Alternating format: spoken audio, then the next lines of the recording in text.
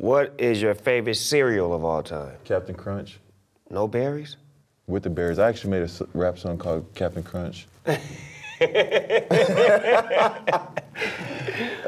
the berries, nigga, you like Captain the berries? Crunch with the berries? Yeah. Oh, Captain Crunch with the berries? Captain Crunch without the berries? Just ain't right. I'm addicted to the Captain. He's my crack pipe. Open up the yellow box and crush your ties. Eat them all time, even during exercise. Eat it on a patio, eat it on a sofa, eat it in my house shoes, eat it in my loafers. Eat a whole box anytime that it's open. You a fool. You a fool. Captain Crunch.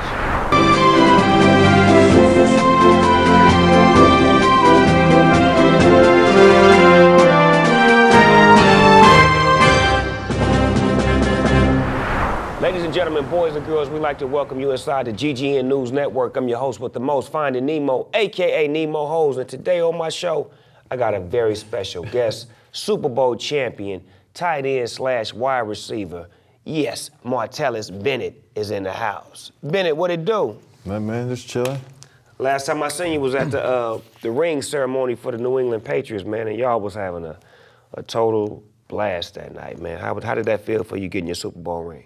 Man, I think it wasn't so much about the ring. It was just about that group of guys coming back together and being able to hang out and party with them, because that group of guys will never be together again in the same room like that unless it's like some type of anniversary thing. But that team is totally different from last year's team, and all those guys will never be together again. So I think that was the most special part about it. How did it feel for you going to play with Gronkowski and Brady, knowing what their legacy was and knowing how they get down and knowing where you came from? How did that feel for you walking into that scenario? Well, at first I was kind of skeptical, because it was like, man, I ain't about to go be a backup tight end. I've been doing my thing for the last, so.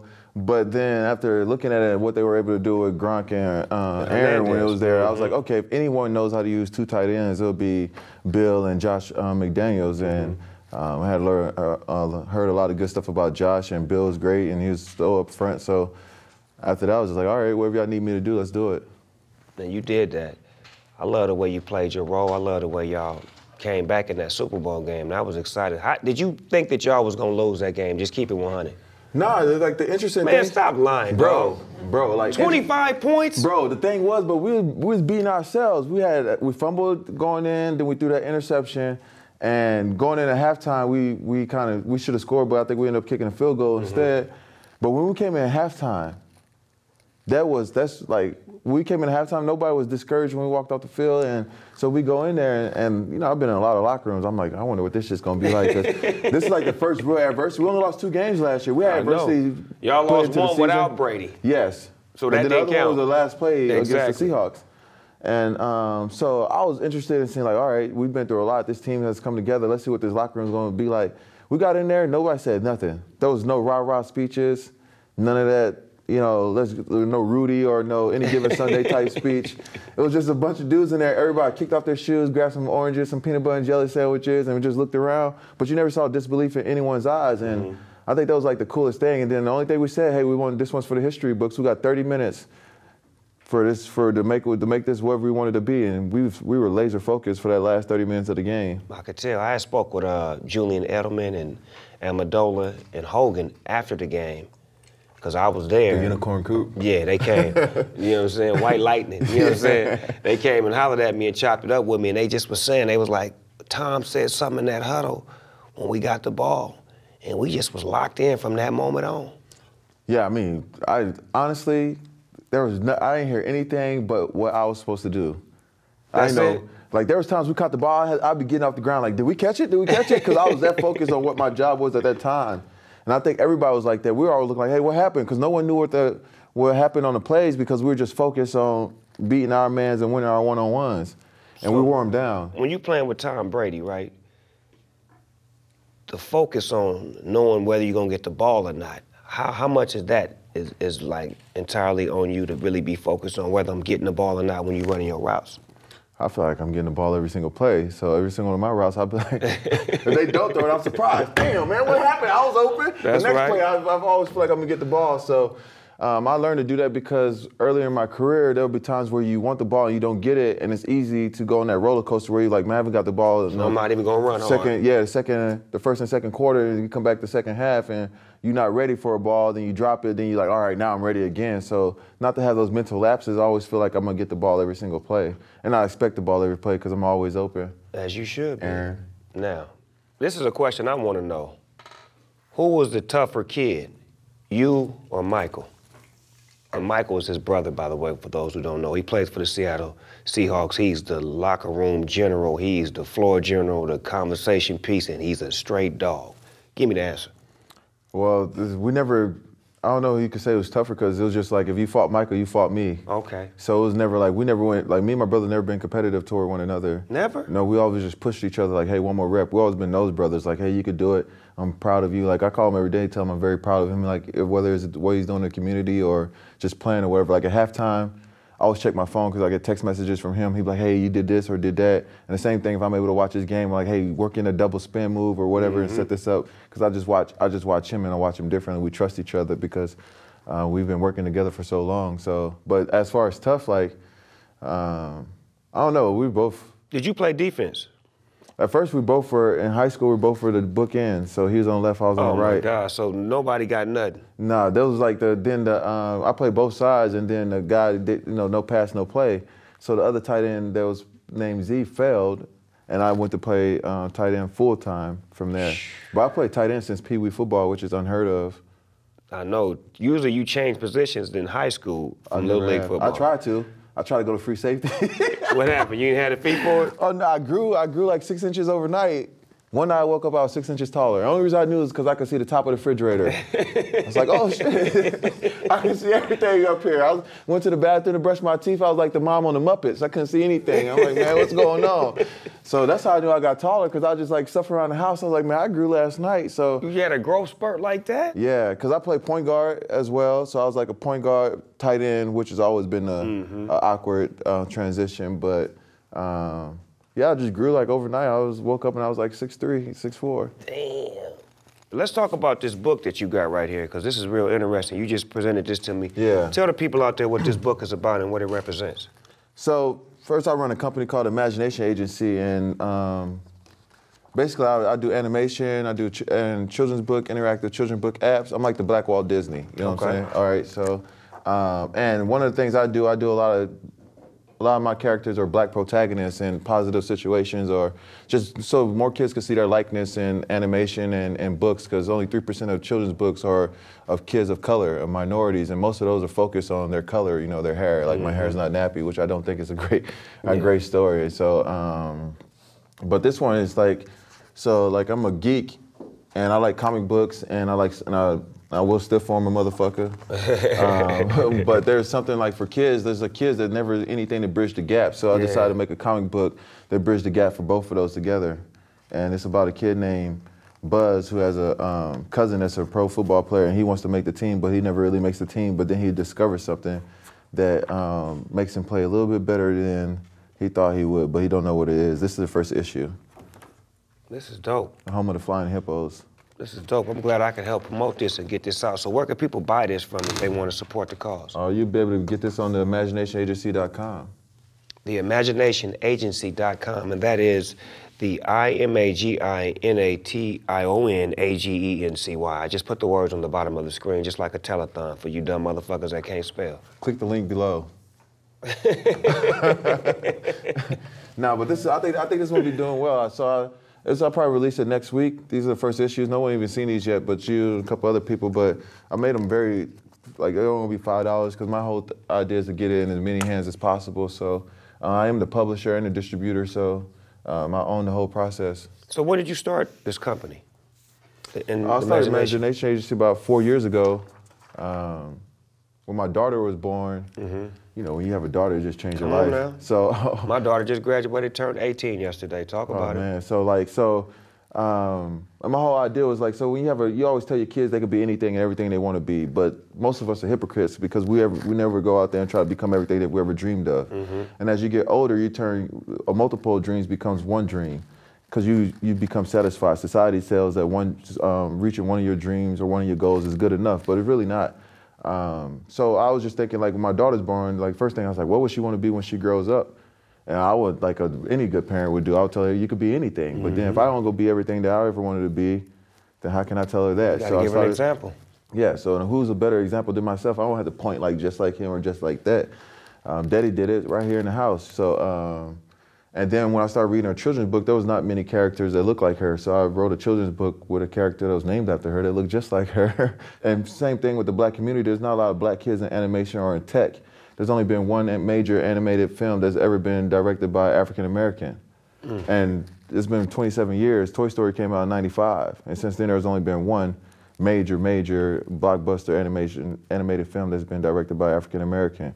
And it's just because we're not introduced to the possibilities of what we can do in tech and how tech has helped us, but we're one of the biggest consumers of it. So just by being an example for other kids from the community I come from, that they can learn that tech is a possibility. And instead of rapping all the time, you can learn how to do scores for films. There's so many different ways that you could go. Instead of playing for a team, we got to start thinking about owning teams, because there's not one team that has a black owner. Talk about it. So that's how. So my whole thing is like, hey, look, I'm trying to give kids the avenue. Like, hey, you get scholarships for creative writing. No longer do they just roll you a ball, or football, or basketball, and say good luck. You can pick up a pen or pick up a book, and be just as successful. Yeah, if not more successful, because now you're tapping into more lanes, and now your body and your brain can really get, you know, the full use out of what it's really used to be. Yeah, and it's longevity, because football, that shit hurt. I believe you, dog. You be in the trenches. For real, tight end, you be in the trench. You got to mix it up. And defensive ends, linebackers, safeties. Most tight ends don't block. I know that part. I'll be in there though. I'll be in the trenches though. Yeah, I get in there. You get all the way down. I get in there though. You know what I'm saying? You get all the way down. Hi, my name is Stormy Franz. We're broadcasting from Granada Hills, California. Currently, the weather is nice and warm with probable cause of rain. So that means that your nipples might get a little hard. His stick might get a little hard. So you guys already know what that means. So now tell me about the mixtape that you released. I'm not a rapper, but some of my friends are. Yeah, so I've been doing music for that title was the shit too. I can't even. I fucks with that. I'm not a rapper. Some of my friends are. Yeah, my next mixtape. And my next one is I'm not a trapper, but some of my friends are. It's gonna be all trap music. So. You a goddamn fool, dog. Nah, but so I grew up I used to be in an alternative hip hop group called the Moonshine Kids. So my first album goes back like 7 years. It's called Fast Food. It's on iTunes as well. It's called Fast Food because fast food is always. This nigga promoting, ain't he? I'm just letting you know. My first shit is on Fast Food. I just do a lot. I just make a lot of stuff. So, but nah, it's on there or whatever. So I used to be then I started doing more hip hop when I left that band, and ever since then I always had a love for music. And every once in a while, like it was like a 6-year anniversary, a 5-year anniversary from doing the tape that I did last one. So I just called up all my homies that still do music, and I was like, hey, look, meet me in Dallas, where we all started at, and we'll just record some songs. So I recorded like 5 quick tracks on the EP. I did like in 32 hours. And the thing was, it's funny because of the transition in life, like one of my main songs that everybody love on there is called Whole Foods. And for me, that's like balling on you, you know what I'm saying? We didn't have Whole Foods growing up. So that's like me talking about a Maybach. I'm talking about Whole Foods, baby. You catch me over there, go get my burrito at Whole Foods right now. I'm in Whole Foods, they be like, what he doing here? Hey, you balling. Go back there and get that steak. Hey, let me get one of those, that Wagyu back there. Is that Japanese Wagyu? You know what I'm saying? They balls don't know. Balling. They don't know. They can't even, you bitches can't even pronounce Japanese Wagyu, you bitch you. Yeah, that's certified. Give me that. Hey, so I go in there, you know what I'm saying, buy some pomegranates, you know what I'm saying? And then like my boy come over, they come by the crib, I'm like, yeah, it's like, you ain't got a pit bull? Nah, I got a standard poodle, like a big old poodle. She be having all the fluffy haircuts. I be walking down the street in my neighborhood reading a book, you know what I'm saying? Hey, how you doing, Mr. Jefferson? Like a dog, no leash. She walk right by my hip, you know what I'm saying? I'm talking, you sit right here. She waits till I stop at the stop sign, I go check the mail, then you could come, you know, so. Yeah, I see a Honda Accord in my neighborhood, and I put my kids in the house. Come on, let's get in the house. Something ain't right. Something ain't right, baby. Go get it. Think they got Ricky over there. This nigga's a fool. Nah, so I had to tell them. Sometimes I go tell neighbors like, hey, look. It's gonna be a lot of black people in the neighborhood, but they're with me, so they're good. So don't be alarmed. Yeah. They're all coming over here. No. I got to put things in their mailboxes. Like, let them know that you got company coming by.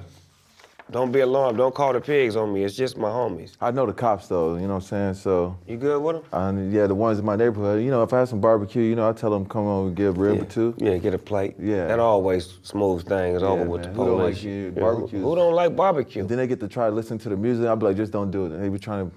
So I love this song. You don't know this song. That's the first thing a motherfucker want to say. I love this song. Who is it? Jay-Z? No, motherfucker.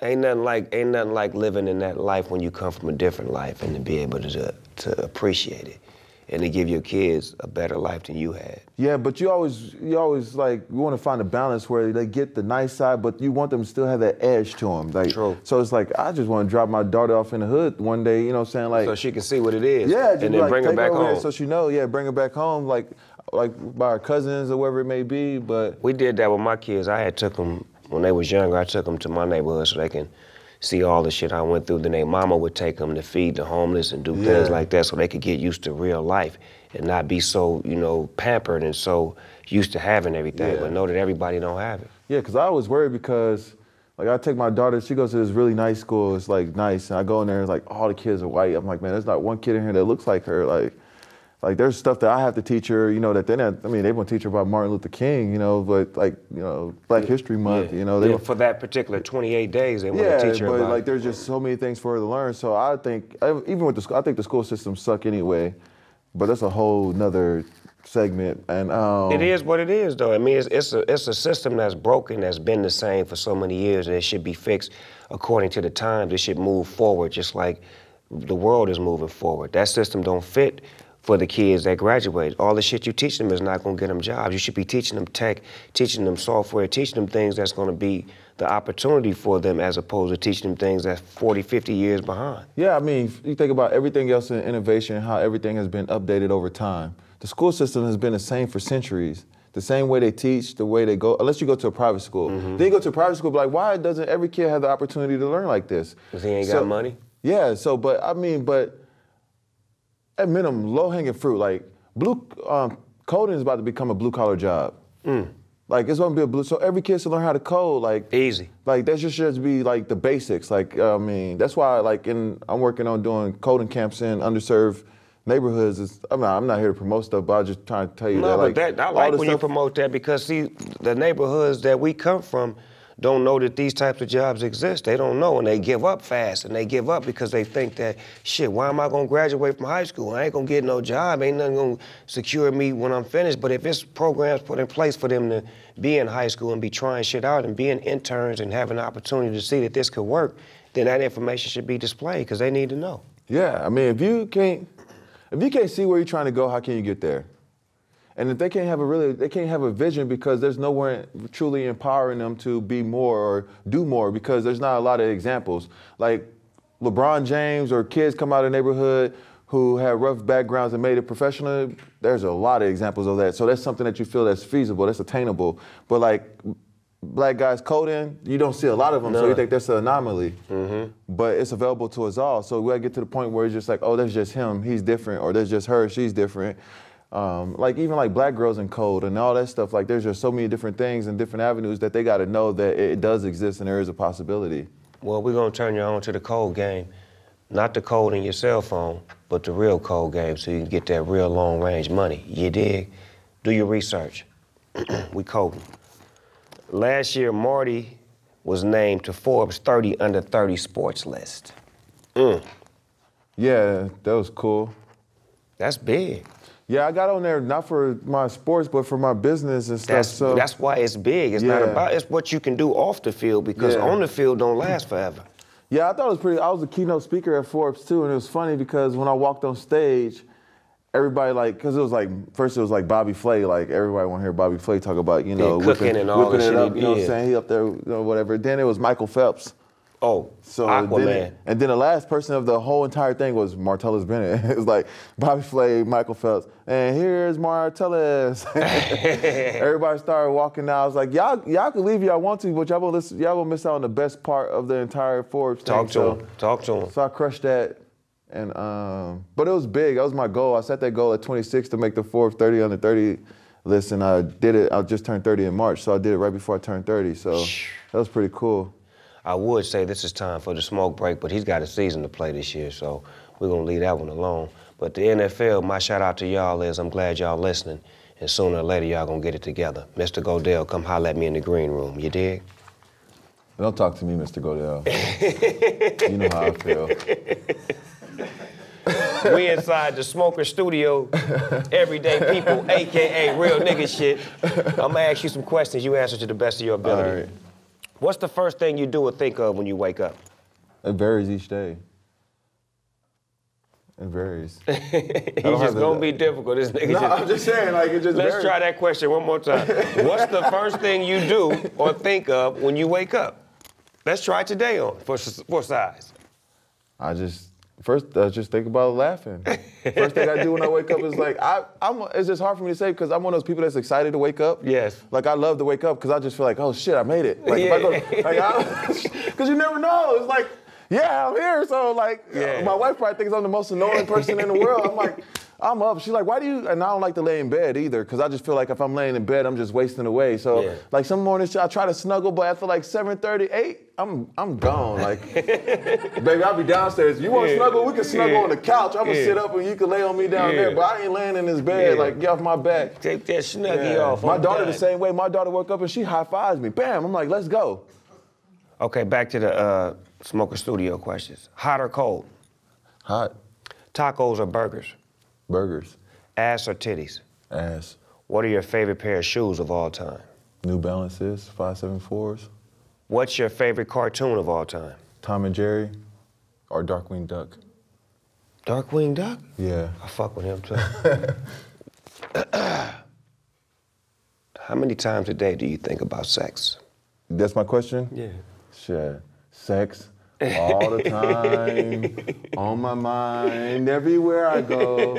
I'm trying to let you know it's stronger than any drug, even love. S-E-X. Oh, can drive you crazy, can make a baby all night long. It's the perfect song. Jamie Foxx, holla at your boy. Now. That song right there, I was like, man. Sex. I mean, I don't know. I try not to think about sex, but you know, you don't have so much mental toughness. Yeah, you can't fight the power. You can't fight the power. What's the worst job you've ever had? I've never had a job besides, I always work for myself, so besides the NFL. This is my last time working for someone else too, though. Shit, when you work for somebody else, you gotta wear a watch, because you gotta be there when they want you there. When you work for yourself, you show up to me, no watch. Immediately start when I get there. Talk about it. Talk about it. If you were stuck on an island for a year, it could only listen to 3 albums, what would they be? Erykah Badu, Baduism, Currency, Pilot Talk 2, and myself. As you should. I didn't know you was up on Spitter like that. I've known Spitter for a while, him and Musa. Yeah. Yeah, I love it. He's one of my favorite rappers. I met him when I was on No Limit Records in 1997. I remember when you came down to the South. You remember that? Yeah, I was there, I was around. That's when they had them 504 boys. Let you wobble, wobble. Yeah, you know what you shake it, shake it. Yeah, what you know about it? I remember when you did that, Master P. Yes, sir. If you could remake any movie and star in it, what would it be? Indiana Jones. The Temple of Doom? Yeah, probably. If you could have a superpower, what would it be? The ability to take other people's superpowers.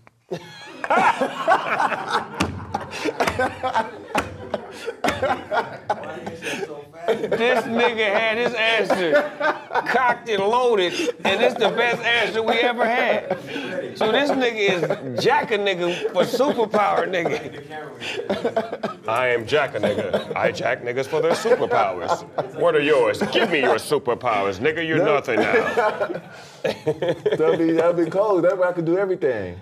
Nigga thought he could disappear and teleport. He stopped the nigga in mid-teleport. No, nigga, I have your powers now. You leave when I say you leave. That's a cold motherfucking twist right there. I ain't never heard that answer, huh? Mosaic, is that the one? That's the new one.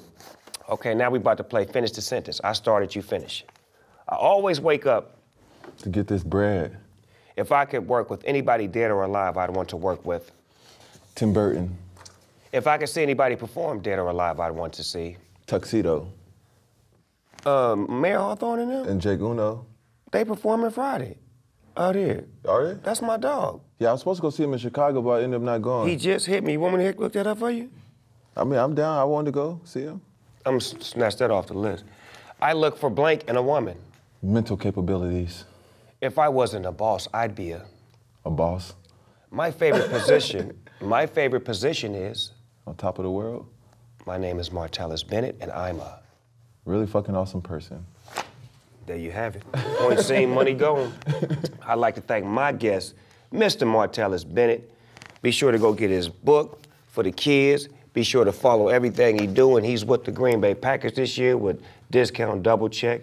He stopped by to give us some real love and to communicate to those who need some communication. I might have to change my name to, he's Discount Double Check. I might have to be like Walmart, rollback prices. I like that. I like that. Mr. Rollback, roll back the prices. Everybody get in, let's go. No discount, I'm just rolling back prices left and right. Motherfucking glasses off.